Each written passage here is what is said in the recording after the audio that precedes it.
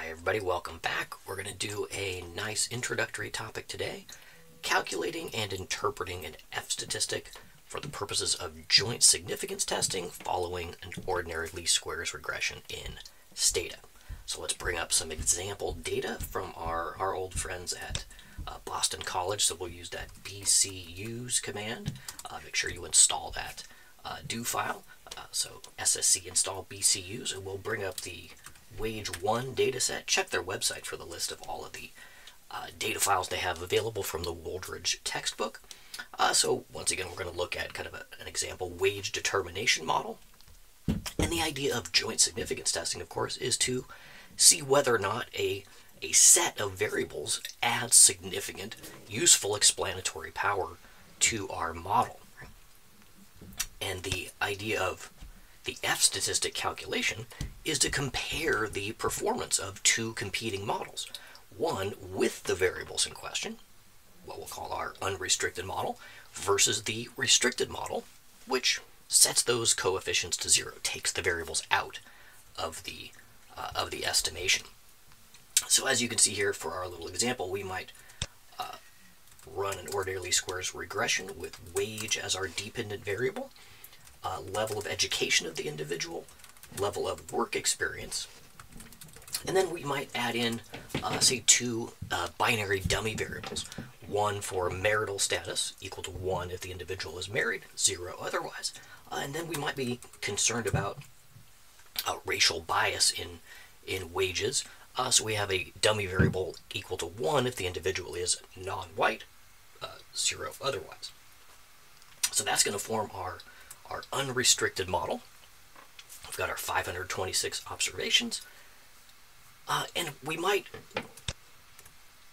put together those dummy variables, those characteristics, into our null hypothesis, right? So our joint significance test is going to be whether or not those two variables, marital status and racial status, add significant explanatory power. So that's in our notation here, the coefficient B3 and B4, both equaling to 0. So the competing model here is going to be our restricted model that by definition will impose the restrictions in the null hypothesis. So it's just going to be exactly what we just had. So in Windows, if we do the page up button, that'll bring up our most recently typed command, and we can just take out those two variables and rerun the model. So those are the building blocks of our F-statistic calculation. And of course, as you know from your Econometrics textbook, right, our F-statistic formula is built around this simple comparison of the performance of the two models, the sum of squared residuals from the restricted model versus the sum of squares for the unrestricted. And then in the numerator, our degrees of freedom here are going to be, in our case here, the number of coefficients set to 0. So the degrees of freedom n minus k minus 1 for the restricted versus the unrestricted. And that difference is going to be, well, how many coefficients we set to 0, the difference in k in the two variables. And then in the denominator here, it's going to be our unrestricted sum of squares divided by n minus k minus 1. And again, that k is from our unrestricted model. So you may recognize that that denominator term as our sigma hat squared. So all we have to do now is find the relevant numbers from our two regressions, right? So Stata, conveniently as part of its default output, gives us the residual sum of squares, right, for each model right here. So for the RSSU over here, it's going to be that 5441, and the RSSR, the restricted sum of squares, is going to be that 5548, right?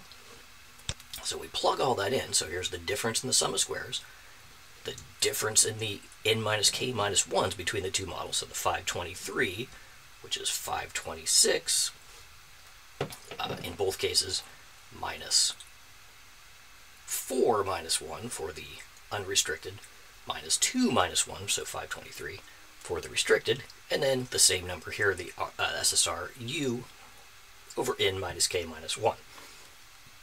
So I'm sure, just like me, you can do that that math in your head, and you can double check that.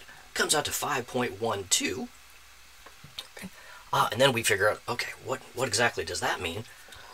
Well, in order to evaluate a test statistic, right, we have to compare it to the relevant critical value. So we jump to the back of our textbook here. Sorry, that's so small you can't really see it. But what you'll find, every econometrics textbook is going to have an F critical table. Here the example is for a 10% significance level. And the relevant critical value is going to depend on those 2 degrees of freedom.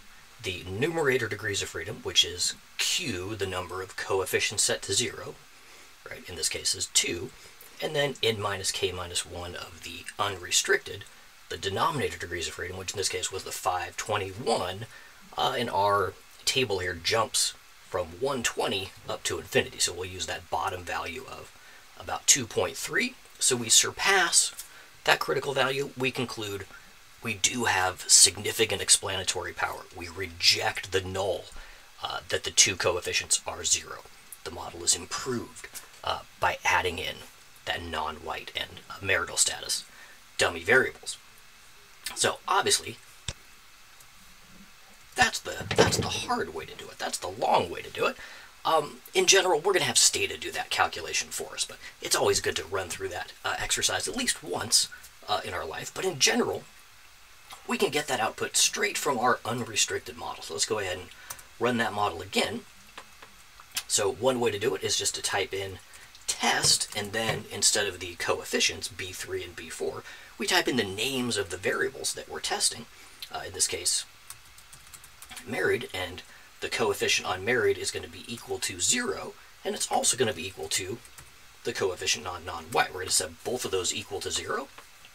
So we are specifically writing out that the conditions of that null hypothesis, and we get exactly the same number here from exactly the same calculation, so that 5.12, and saving us the trouble of looking up the critical value, Stata gives us the probability, or the p-value.